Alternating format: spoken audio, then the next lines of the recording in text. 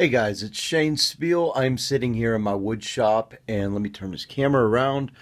I am working on some cigar box guitars made with antique boxes. I've given this tip before, but I kind of wanted to show it again. This is how I brace old boxes. I have this molding. In fact, if you look over here, I got a whole bunch. I've been cutting it up. Yes, my shop's a complete mess, but I like to get this molding and cut it exactly as high as the top of the box. And then I'll glue it, and what I'm doing to glue it is I'm using a brush. I have glue sitting in here.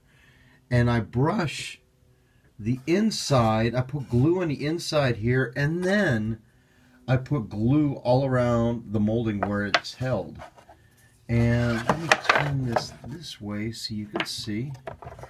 Once it's all glued up, I put the molding in there, and I love these wood clamps. They're cheap ones from Harbor Freight.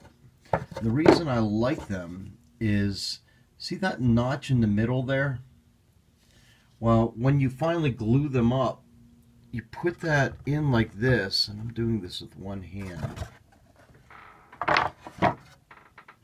and you stick that notch right on the corner there, and it holds.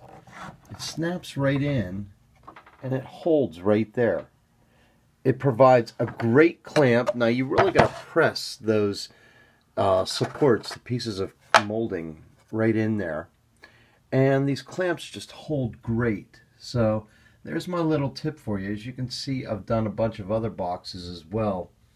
I'm not making all four at once, but I'm at least getting the boxes prepped.